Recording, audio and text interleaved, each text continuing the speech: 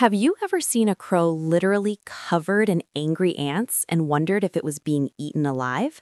Stop scrolling, because what's actually happening is way weirder and smarter than you think. This isn't a bird in trouble. This is called anting.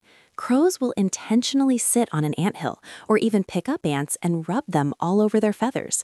But why would they want to be bitten? Here's the crazy science. Ants carry a secret weapon called formic acid. When the ants get stressed, they spray this liquid.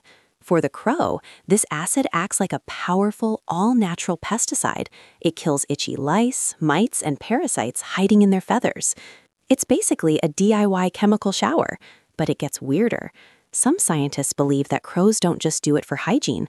The acid might actually act like a drug, giving the crow a tiny buzz or a relaxing sensation. It's a bird spa and a party all in one. Crows also do this during molting season. The acid helps soothe their skin while new feathers are poking through. Imagine using bugs to stop an itch. These birds aren't just scavengers, they are nature's little pharmacists. So if you could use any bug as a spa treatment, which one would it be? Let me know your thoughts below. Hit that like and subscribe button if you think crows are geniuses.